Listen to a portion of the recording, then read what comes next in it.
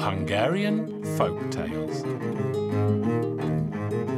The Little Pig and the Wolves. Once upon a time, there was a little pig who lived in a little house in the middle of a vast forest. The little pig was cooking supper one day when a scruffy wolf knocked on his door.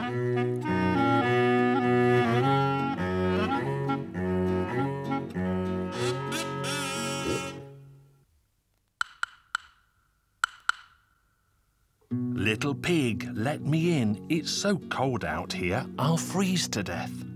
No, I won't let you in because you'll eat me up. Just let my back leg in or I'll freeze to death.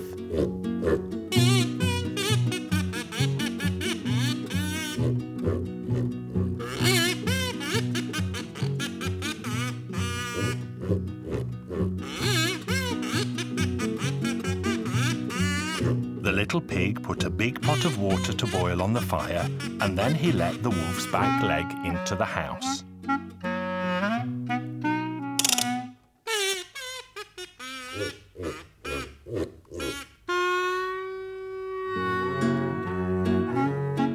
Oh, little pig, please let my other back leg in too.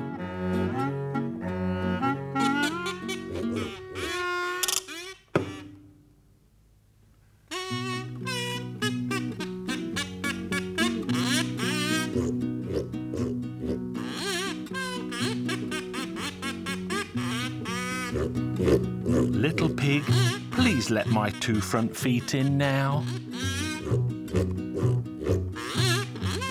The little pig let the wolf's two front feet in, but the scruffy wolf still wasn't happy. Little pig, please let all of me in, and I promise I won't hurt a hair on your head.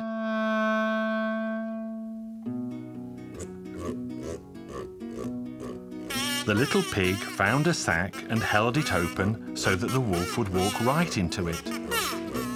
And that's what he did. The little pig wasted no time and tied the sack up in a flash.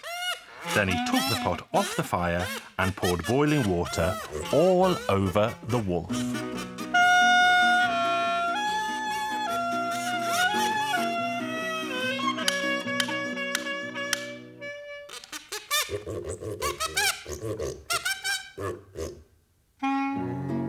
The steaming hot water made the wolf shout, and he wriggled and jiggled until he pushed the sack open.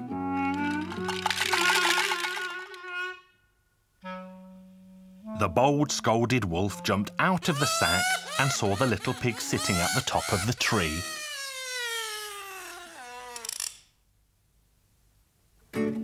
And the wolf ran off to find help.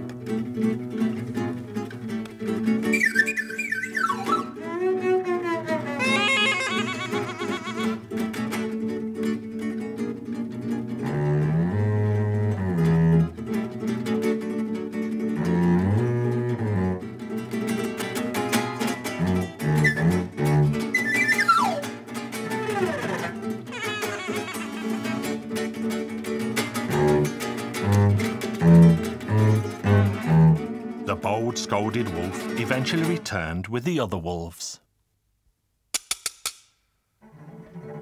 The wolves thought and thought about how they would catch the little pig, as none of them could climb a tree. At long last, they decided to stand on one another's shoulders until they reached the little pig. The wolves climbed quickly one on top of the other.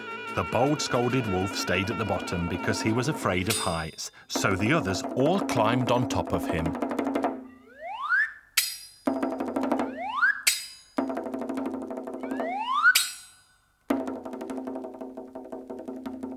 The Tower of Wolves reached up to the sky until they only needed one more wolf on the top.